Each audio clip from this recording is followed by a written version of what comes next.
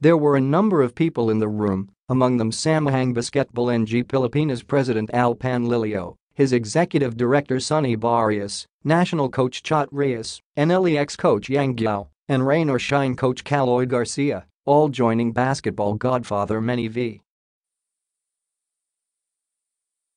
Pangilinan in a meeting that ended late Thursday night. Hours later, the SBP fired a statement to all media outlets: the Philippines won't be sending a team to the basketball competition of the 2018 Asian Games in Indonesia.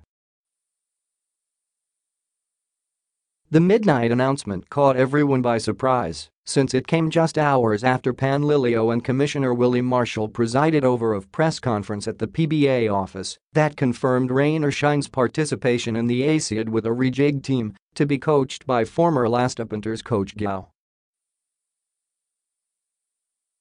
So what changed? Sources said the meeting with MVP was called basically to take stock of the ASEAN participation in light of recent events, beginning with the brawl between Pilipinas and Australia in a FIBA World Cup home qualifier to the subsequent suspensions meted by FIBA on 10 players and 2 coaches.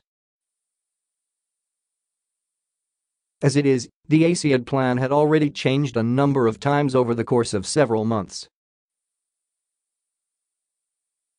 After ruling out Hilas from the ASEAN, the SBP hatched a plan to tap the core of the MVP-owned TNT Catropa team with a sprinkling of Hilas cadets. But that plan was likewise ditched, Panlilio said, on moral grounds after 4 TNT players were suspended by FIBA for their roles in the brawl against the Boomers.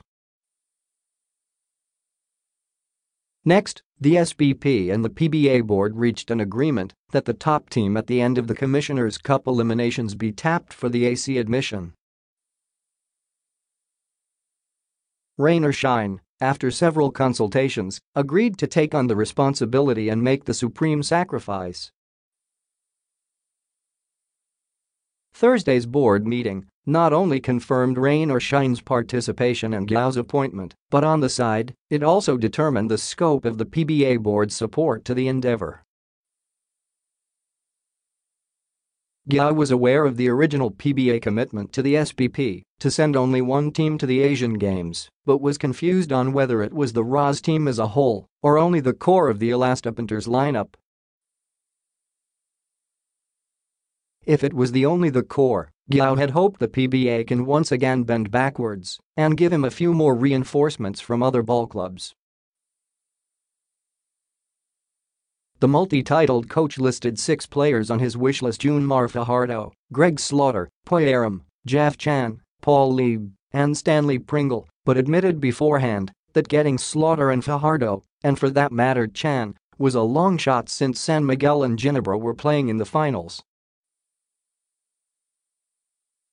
Under ASEAN eligibility rules, Guiao felt Pringle can beef up the team since he is a Phil-American and a longtime resident of the country. Looking back on Friday, Guiao admitted, "I was hoping to get 2 or 3 reinforcements.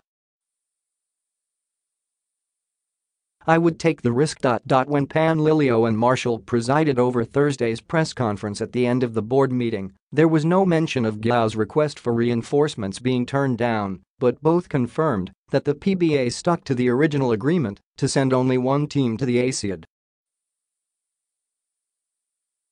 That was the situation in SBP's hands when Panlilio and company headed to a late meeting with Pangilinan at the PLDT office in Makati. Guiao can tap the core of Rain or Shine plus perhaps a few of his own players at NLEX and a sprinkling of Hilas cadets for the AC admission, but nothing more. Asked about the team's chances in retrospect, Guiao said, "Rain or Shine is one of the top teams in the PBA, and it has a strong lineup.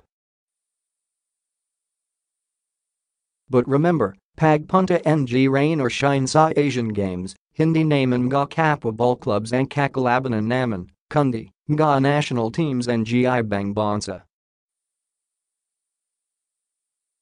Citing Iran's Hamed Haddadi as an example, Guiao continued, "Kung makakalaban naman ay may Haddadi na NBA veteran at lampas 7 feet, mas mighty siguro kung may makakatulong kina Raymond Almazan at Bo, Belga."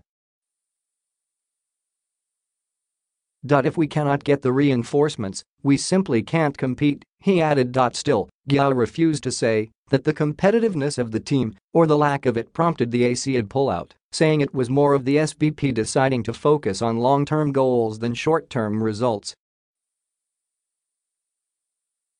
Are we going to the Asian Games to compete, or are we going there only to participate? Guiao said. If we're only going there to participate, the SBP felt it was better to focus on the next FIBA World Cup qualifying window and the future.